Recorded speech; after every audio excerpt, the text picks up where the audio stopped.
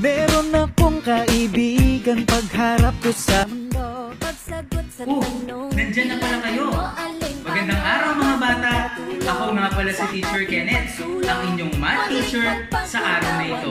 Handa na ba kayong maglakbay sa mundo ng matematika? Mabuti naman kung ganun. Halina, simulan na natin.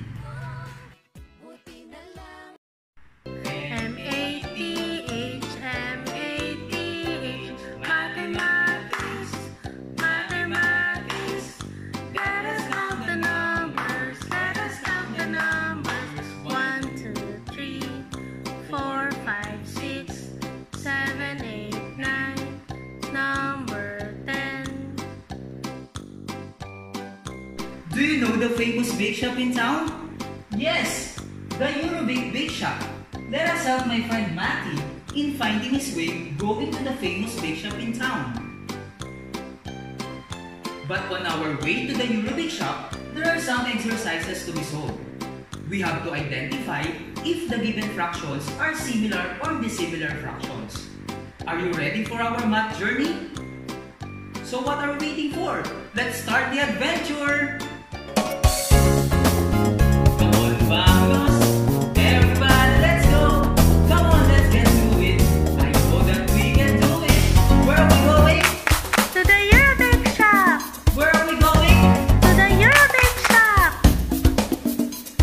Matty, let's go! Oh, there's a giant rock. Let's answer the first exercise to pass through the giant rock. What are the given fractions? Similar or dissimilar fractions? Very good. The given fractions are similar fractions because they have the same denominators. We can now pass through the giant rock. Oh, there's a hole.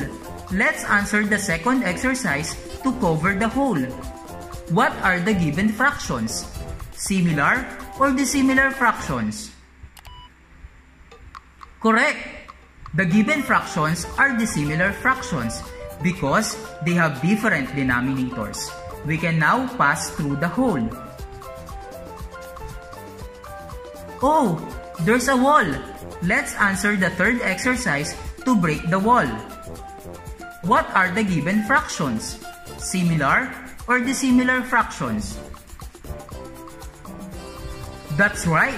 The given fractions are dissimilar fractions. We can now pass through the wall.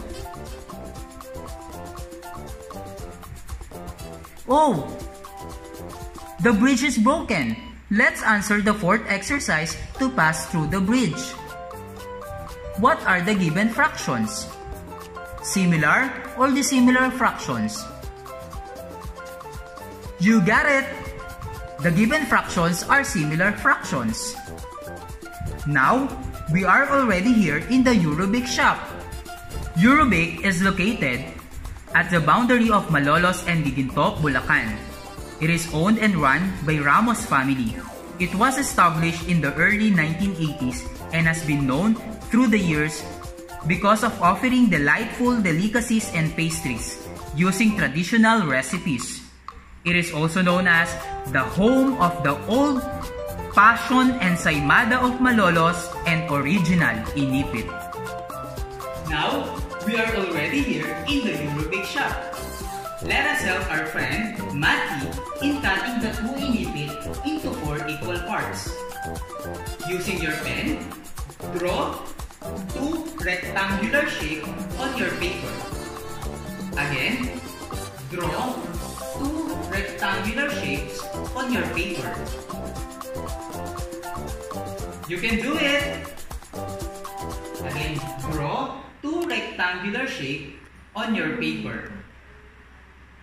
Alright, I think you're already done. Now, it's time to divide the 2 Inipit into 4 equal parts. Again, using your pen, divide the 2 Inipit into 4 equal parts. You can do it! Alright, after dividing the 2 Inipit into 4 equal parts, let us have the first Inipit. color the three parts of the first inipit.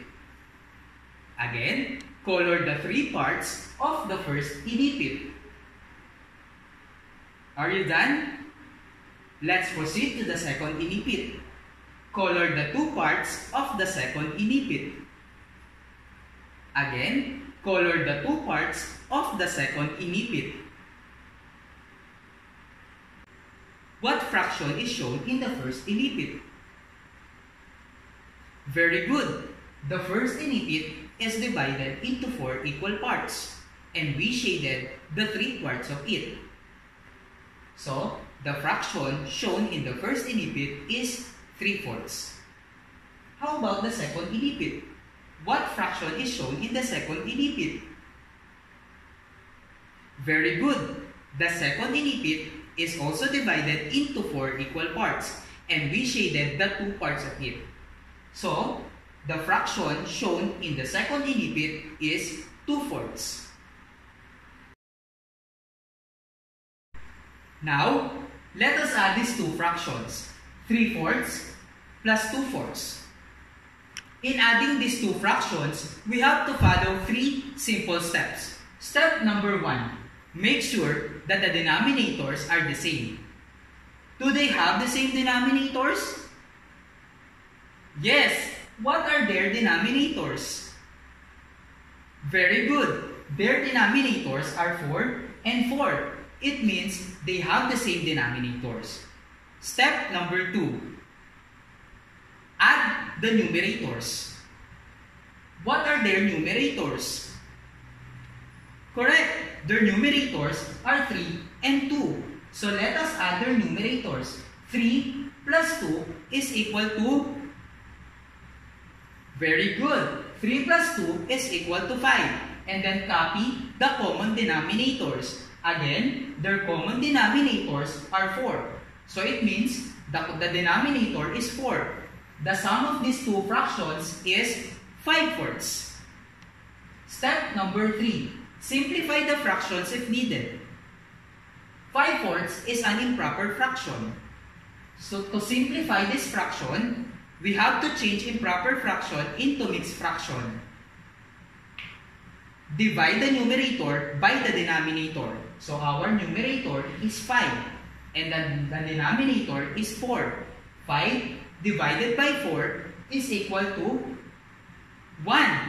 1 times 4 is equal to, very good, is equal to 4. 5 minus 4 is equal to 1. So it means the answer or the simplified answer is 1 and 1/4. Again, children, remember the 3 simple steps in adding similar fraction.